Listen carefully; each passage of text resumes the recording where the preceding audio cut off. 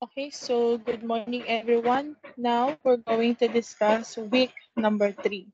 So, week number 3 is chemical bonding. Okay, so here are the objectives for today's discussion. At the end of the lesson, you are expected to demonstrate understanding on the following. First, we're going to determine if a molecule is a polar or nonpolar given its structure. Second, relate the polarity of the molecule on its property. And lastly, you're going to recognize and differentiate the type of compounds. Okay, so first, let's unlock some difficulties. Here are the terminologies you need to be familiar with. To be familiar with. First is chemical bond. So the word chemical bond, it describes the type of force that holds two or more atoms together. So it is the attraction between the positive nucleus and their negative electron. That's how chemical bonds are created. Next, we have here ionic bond. So ionic bond is a type of chemical bond that results from the transfer of one or more valence electron from one atom to another. Next is the intramolecular forces. These are the forces that holds atom together within a molecule. So these intermolecular forces are forces that exist between the molecule. Next, we have the covalent bond. So covalent bond is also type of chemical bond wherein there is a electrical attraction between the nuclei and valence electron of an atom in which binds them together. Next is the metallic bond. So that is the last type of chemical bond that holds metals atom together. Next is electronegativity. Electronegativity is the measurement of a tendency of an atom to attract electrons toward itself. So the higher the electronegativity, the higher it attracts electron to itself. Next, we have the nonpolar covalent. So it is a type of covalent that result when the bonded atom are equally shared electron. Next, we have polar covalent bond. That is a type of covalent bond that result when bonded atoms do not equally share electrons. So they are vice versa with nonpolar. Next, we have polarity. Polarity is the distribution of electrical charge over the atom joined by a bond. So there are possibility that some of the elements or atoms that bonded together will produce a partially negative and partially positive charges within the molecule. So that is what known as polarity. So let's discuss chemical bonding. So what really is chemical bonding? So chemical bonds are there is an atom or ions are held together in the molecules or compound by a chemical bond. So the type of number of electrons in the outer electron shell of the atom or ions are instrumental in how atoms react with each other to form stable chemical bond.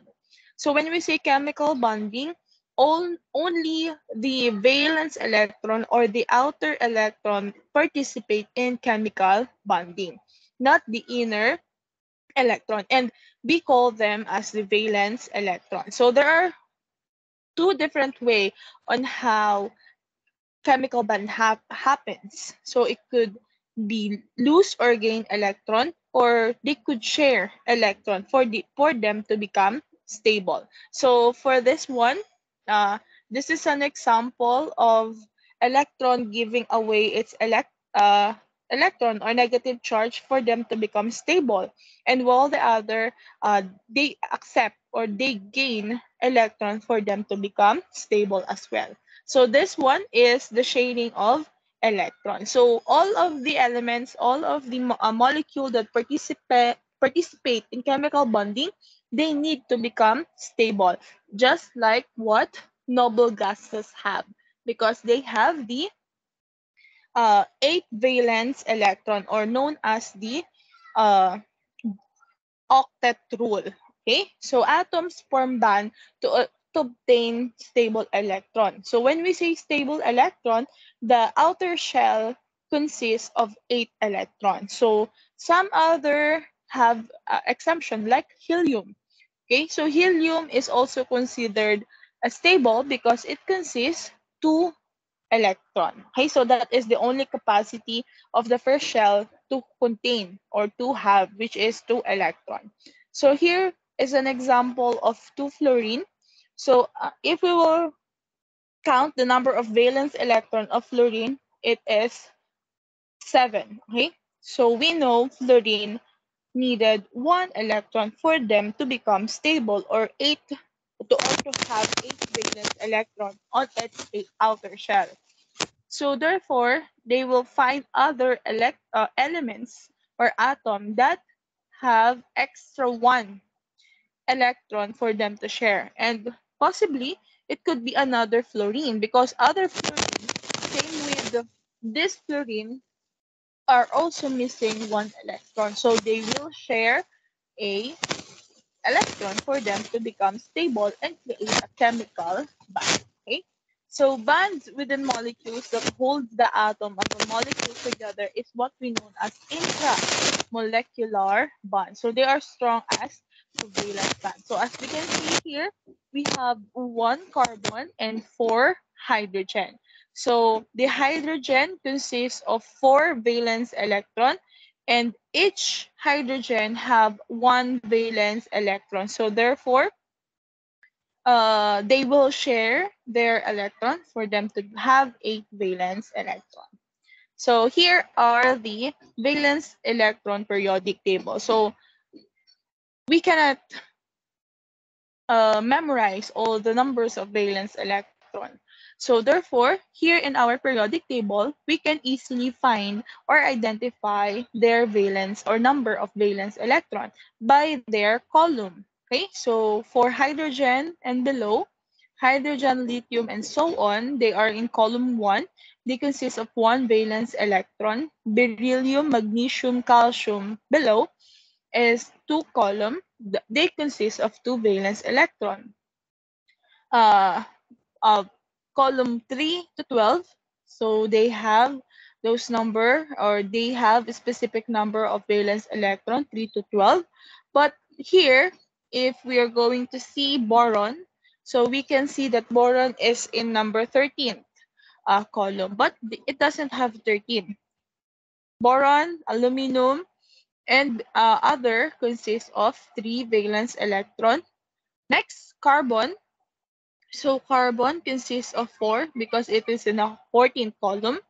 Nitrogen, phosphorus, and so on.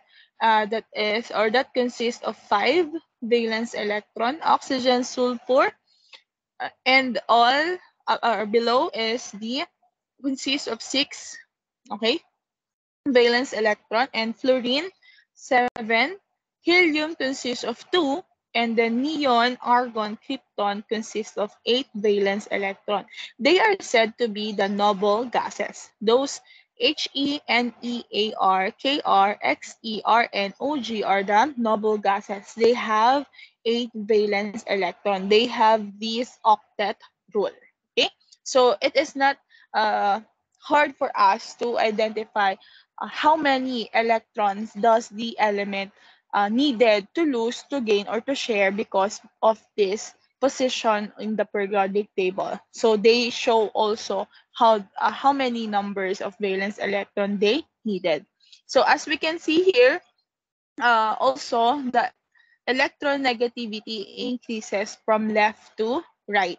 Also, from hydrogen to helium, electronegativity increases. So the elements here on the left side have the chances to lose electron, have higher chances to lose electron, while on the right side of our periodic table, they have a chances or higher chances to accept electron. Okay, so that is what we call the electron negativity. So we have we're going to discuss the three types of chemical bond. Okay, so we have the covalent, ionic, and metallic bond. So let's differentiate them based on the elements that participated in the chemical bond. So here we have a periodic table which is a color coded between the metalloids, and non-metal. So all of the elements that have a green tile is known as the metalloids. So this stairway structure in our or color coded tiles is the metalloid. They have the characteristic of metal and non-metal. So they separate metals to non-metal. Next is the blue tiled elements. They are known as to be metals, while the yellow on the right side is non-metal, except for hydrogen. Hydrogen is also non-metal. So here, by identifying the nature of the element that's been participated in chemical bonding, we can now easily identify what type of chemical bond happened. So if the metal bonded with another metal, we are dealing with metallic bond. Okay? Non-metal bonded with another non-metal is known as to be covalent bond. And metallic or metal and non-metal element is known as to be ionic bond. Okay? For example, we have nitrogen oxide. So we know nitrogen is non-metal, same as with oxygen. So this is an example of covalent bond. So they will share electron. Next, uh, lithium fluoride. So lithium is metal, fluoride is non-metal, so it is ionic band. Okay? Copper and nickel, those both element is not metallic, so therefore they are metallic band. Okay, so that is how easily we can identify the type of chemical bond based on the nature of their elements. Okay, so let's discuss the three types of bond one by one. So first we have covalent bond. It is known as the sharing of electrons. Okay, next. Okay, coordinate covalent bond when an atom donates both electron in a covalent bond, such as carbon monoxide, is a good example of sharing of electrons. So as we can see here on our diagram, this carbon electron moves to make a pair with the other single, which is oxygen. It happens to be oxygen, wherein oxygen gives both of this electron since it has no more singles to share. So we have another example is two hydrogen. Uh, since number two is exceptions for the noble gases, two is considered stable. So hydrogen aim to have two valence electron. That's why they share to another hydrogen. Next is chlorine. Chlorine consists of seven valence electron. Therefore, chlorine will bond with another chlorine for them to share two electron and then become octet rule or follow the octet rule. Next is methane or CH4. CH4 consists of one carbon, four hydrogen. So carbon consists or have four valence electrons. So it needed another four. Instead, carbon will bond with four hydrogen, and hydrogen only can donate one electron. So therefore, it needed four. That's why they created a methane, which is CH4. So all of them are consist of eight valence electron, and the hydrogen consists of two valence electron. Next is the water. So water is a covalent bond. Okay, so oxygen consists of six valence electrons, so it means it needed two. Okay, so this oxygen will bond with another hydrogen for them to have a valence or balance table or octet rule. Next, we have two types of covalent bond. We have nonpolar and polar covalent bond. First, let's define what is a nonpolar covalent bond. Nonpolar covalent bond is a sharing of electron with equal numbers of electrons. So the both elements or atoms that participate in a chemical bond covalent is are or have equal share of electron, unlike the polar covalent bond. This time, there is an unequal sharing of the electron. So this is where we can find the polarity, because some molecules or some elements within the molecule become partially positive and partially negative charge. Okay. So next we have ionic bond. So this is a little meme or a joke. So two atoms talking together, the other atom said, "I'm about to lose an electron." And then the second one, "Are you sure?" And then he replied, "I'm positive." Because every element that loses electron, they become positive, while the while the elements that gained electron is become negative, because ionic bond is the losing or gaining of the electron. Okay? So ionic bonding, first metals reacts with non-metal. So the metal is the one who loses electron, non-metal is the one who gains, okay? Because of their electron negativity. So while the metal loses electron, the non-metal gain. So therefore, the one who loses become positive, or the metals are the positive charges, while the non-metals are negative charges. So therefore, the attraction uh, create a ionic bond. So here's an example of ionic bond: sodium and fluorine. So we know sodium consists of two, four, six. No, uh, sodium consists of one valence electron. Okay, so here for the sodium to release that excess one electron, it must lose. Okay, so if the sodium loses the electron or the one valence electron, it will gain a positive charge. Okay, so what will happen to that one electron? It will be accepted by other non-metal that needed one electron. And we have here fluorine. So fluorine consists of seven valence electrons, wherein they are matched together, right? Because fluorine needed only one valence electron for them, or for it to become valence, or for it to become stable. So once the fluorine accepts the negative charge, it will become, or once the fluorine accepts the electron, it will become negatively charged. Okay? So how can we know the number of valence electron? We will just refer to the, wait, oh, yeah, the valence electron periodic table. So here, sodium is in the first column, while fluorine is on the seventh column. So therefore, the sodium loses and the fluorine gained electron. Okay, so we have here positive and negative charges. So any elements that loses electron become cation.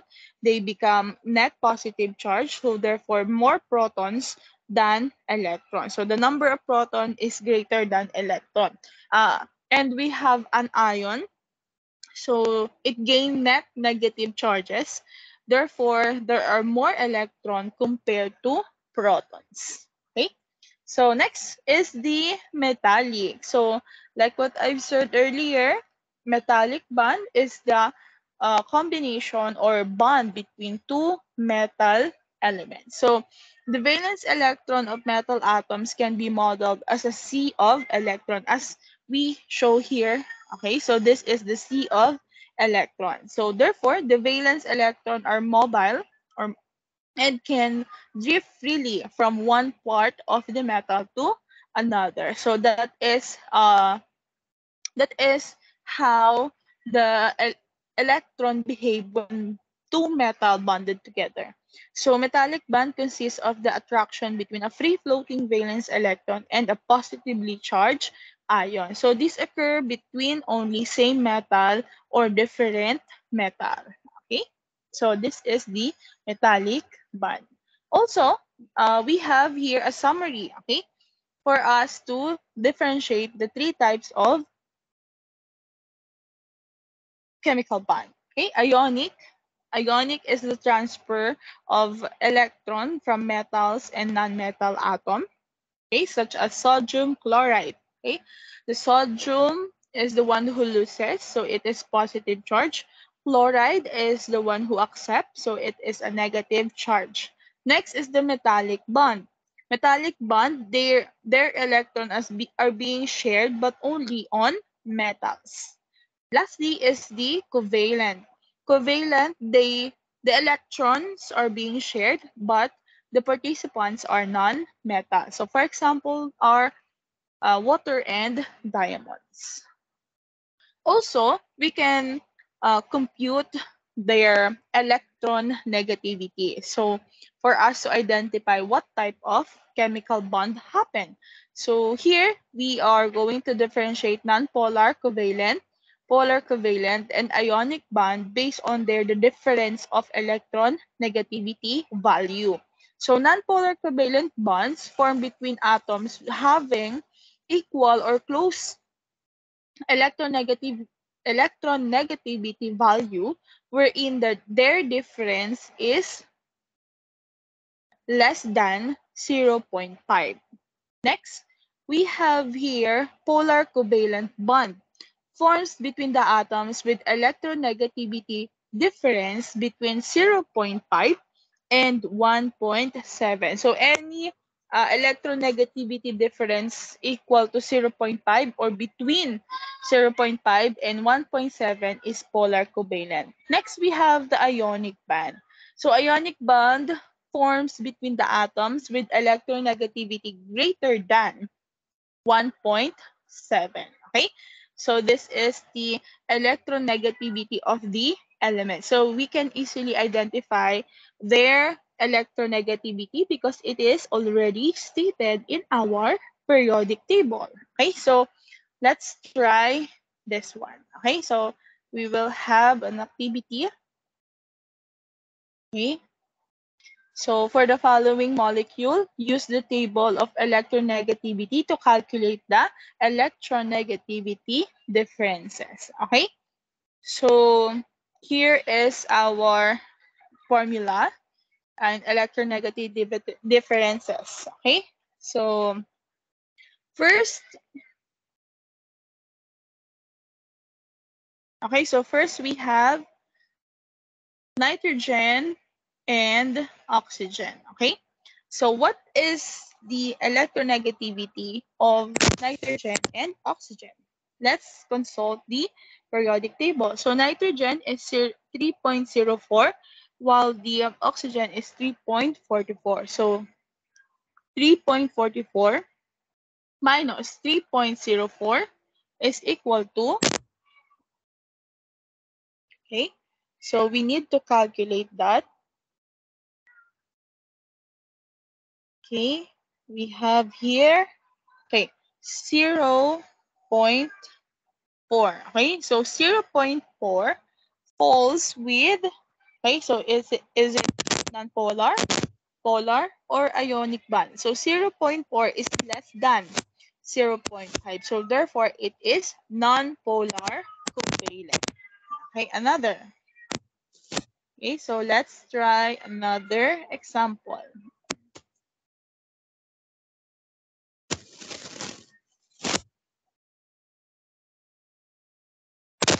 Okay, we have here magnesium and oxygen. Okay, so magnesium and oxygen. Mg 1.31 and oxygen is 3.44. So 3.44 minus 1.31. 1.31. Okay, so let's compute. 3.44 minus 1.31 is equal to 2.13. So 2.13 is larger than 1.7. So it is ionic bond. Okay? So next, let's have bromine and bromine. Okay? So let's find their atomic or electron negativities. So bromine,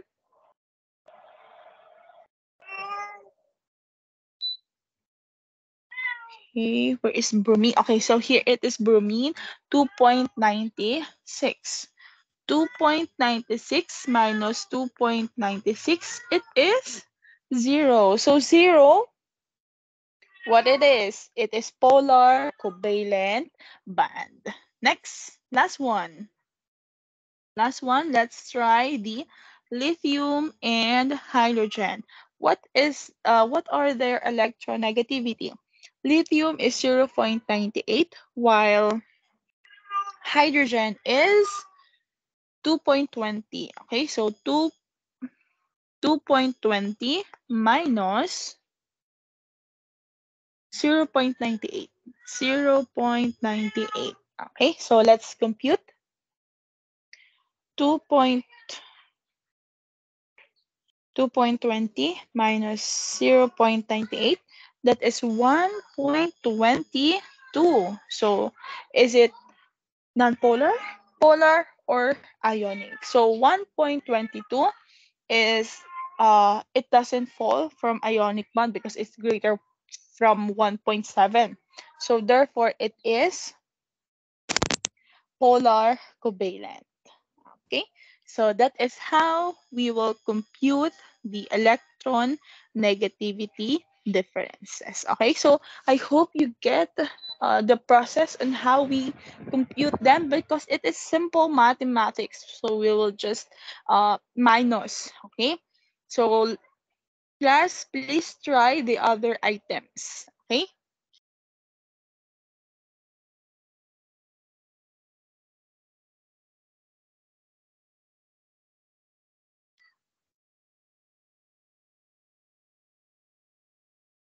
Okay, so that will be all. Thank you and goodbye.